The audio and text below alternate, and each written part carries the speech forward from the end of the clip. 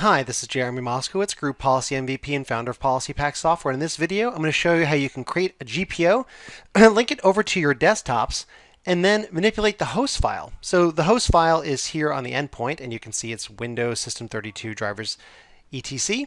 And this is the normal stuff in the host file. There's two ways that you can use the pack here for the host file. And again, I'm doing this on the computer side, which is my recommendation. You can use it in what's called merge mode or replace mode. So for instance, if you were to add 192.168.222 as host 3, okay, and then go over to your endpoint that has PolicyPak on it and run GP update, what's going to happen is that it's going to add these 3 lines at the end of the existing file. So I'll go ahead and wait for group policy to finish here.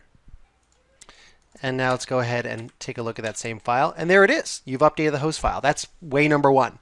Way number 2 is that you can change the mode from merge to replace. And what that will do is obliterate the whole file and write in just these lines. So let's go ahead and do that and see that work. Okay, we'll just wait for group policy to finish here. And if we take a look at the host file again, there you go. That's it. So that's a quick and easy way to use PolicyPak to manipulate the host file as you need to. Hope this helps you out. Thanks so much.